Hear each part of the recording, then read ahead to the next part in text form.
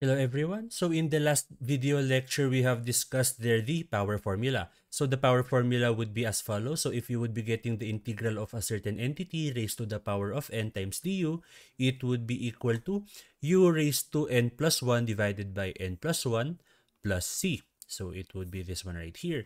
But there is actually a limitation to this formula right here. So you can only use this formula if the value of your n, or the exponent right here, this value right here should not be equal to -1. So what if the value of your letter n, or your exponent n, is equal to -1? So let's say that that is to be, so the integral of u raised to -1 times du. And actually, guys, this equation right here can be rewritten as the integral of du divided by u. So basically, both of these terms right here are the same. If you are to solve for the integral of an equation that looks like this is actually equal to the natural logarithm of u plus c. So it would be as simple as this. So let's just have an example instead for you to understand it better. So here, so as you can see in the lower left part of your screen, this is to be the general formula for the logarithm, or the logarithm function of our integral. So let's solve for this one right here and check if we can use this one instead of the power formula. So this one right here can also be rewritten as, so integral of x squared plus 32 raised to -1 times x times dx. And as you can see here, the exponent of this term right here is to be -1. So with that being said, we cannot use our power formula since n is equal to -1. So let's just check if this equation right here can be used. So let's break them down into this ones right here. So the value of your u in this term right here is to be this one right here, which is x squared plus 32. So u is equal to x squared plus 32. What about for our du? So our du should be the differential, the derivative of this term right here. So the derivative of this term right here is equal to, so since this is to be 2, so that is to be 2x raised to n minus 1, and this is 2 minus 1. So 2 minus 1 plus what would be the derivative of a constant, that is to be equal to 0. So with that, du is now equal to 2x. So if you can see here, this is to be your du and this is to be for your value for u. So this is for u and this is for du. So it is not as exact as this one right here, since this is to be x dx, and du is actually, by the way, that this is to be 2x dx, I should say. So dx and dx. And as you can see here, there is actually a missing digit 2 right here for this equation right here to be exactly as this one right here. So I would just be copying this one at the bottom part.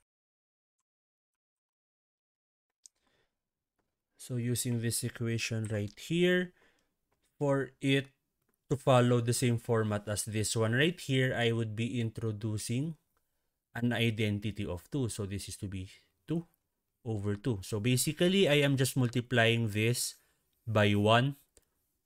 So there. And what I would be doing is that I would be moving this digit right here to the interior part. So this is to be 1/2 times this one right here. And as you can see here, this is to be your du.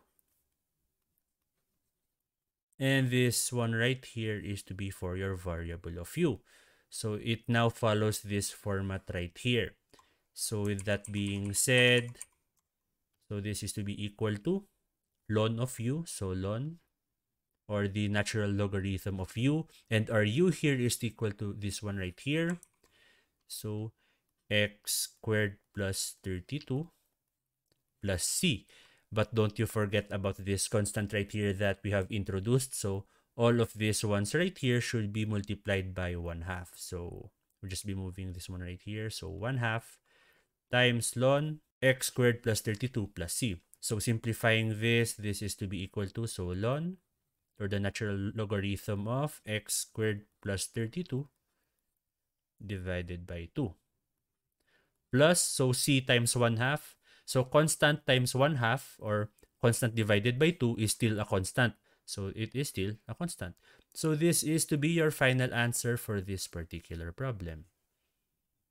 Okay, so let's proceed with our next problem. So in this problem right here, we are to solve for the integral of x squared dx divided by 3x cubed plus 4.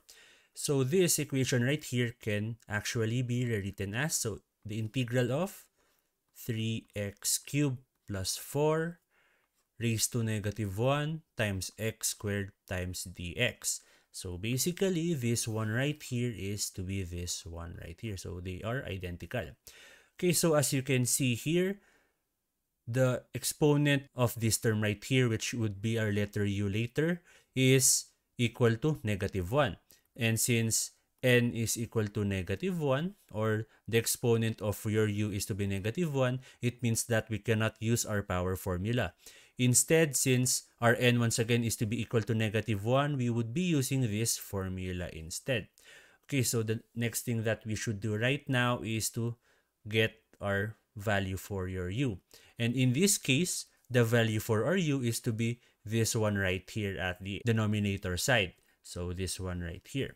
So this is to be equal to 3x cubed plus 4. So if that is to be your u, getting the derivative of it would give you an answer of, so using our general equation, which is n times x raised to n minus 1. So this is to be the general equation for your derivatives.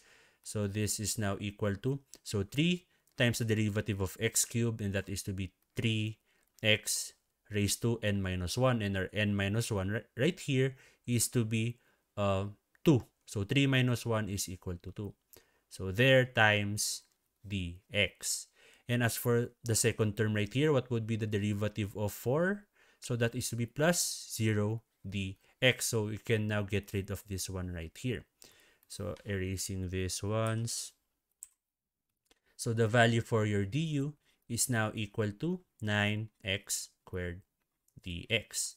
So with this being your du and this one being your u, so we would now be checking if it would now follow this format right here. So the integral of the the integral of du divided by u. And as you can see here, this is to be x squared dx, and this is to be 3x cubed plus 4. So does it follow this format right here? So basically yes, but not quite. So as you can see in this part right here, we have this value 9, which is missing in this part right here. So what we would be doing is that we would be multiplying this certain equation right here with an identity of 9 for it to have a value of 9. We would just be multiplying it by 9 over 9. So basically, once again, we are just multiplying this equation right here by 1. So the next thing that I would be doing is that I would be moving this value right here inside. And from that, this is now equal to 1. And as you can see right now, this value right here is exactly the same as this value right here, which is du. So this is to be your du, and this is to be for your u. So solving for our problem right now, so I would just be dividing this into two parts for us to have space. And following this format, our answer is now to be equal to, so don't forget this one right here, so 1 over 9 times the answer for this particular equation right here. So if this is to be your format, this is to be your answer. So that is to be the natural logarithm of your u, and our u is equal to 3x cubed plus 4. So 3x cubed plus 4 plus c. So this is to be your answer, and simplifying this, so this is to be equal to the natural logarithm of 3x cubed plus 4 divided by 9 plus c over 9. So a constant divided by a constant is still a constant. So this is still equal to c. So from that, this is now to be your final answer for this particular problem. Okay, so for our third and final problem for this video, we would be getting the integral of dx over square root of x times 1 plus square root of x. So there. So basically, does it look like this one right here? So by the looks of it, it does not look like that one right there. So the first thing that we should do is to get the value of RU and RDU. So in this case right here, RU is to be just this one right here, which is 1 plus square root of x. And if we are to rewrite this one right here, this can also be rewritten as 1 plus x raised to 1 half, since the square root of a certain entity is just the entity raised to 1 half. So that is to be the main idea in getting the root of a certain number.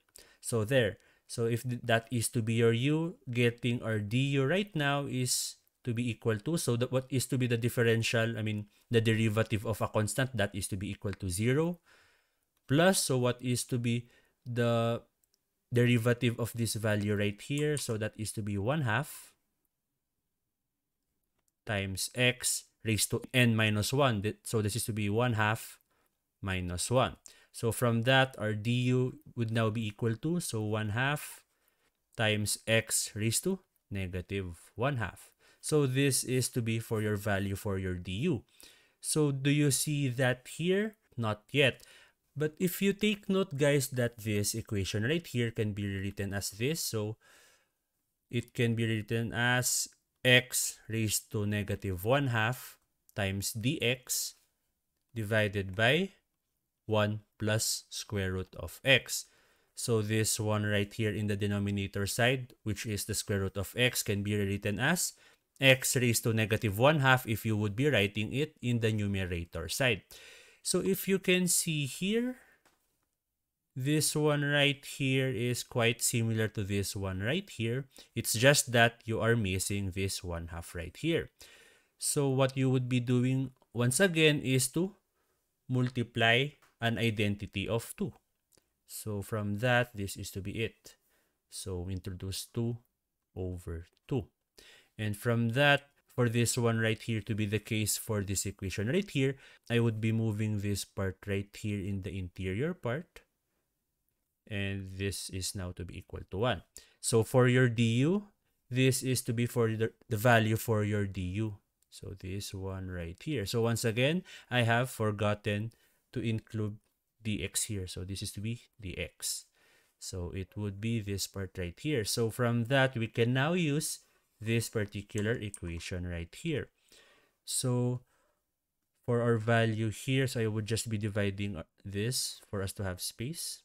So using this equation once again, we can now write our answer. So don't forget this value right here first.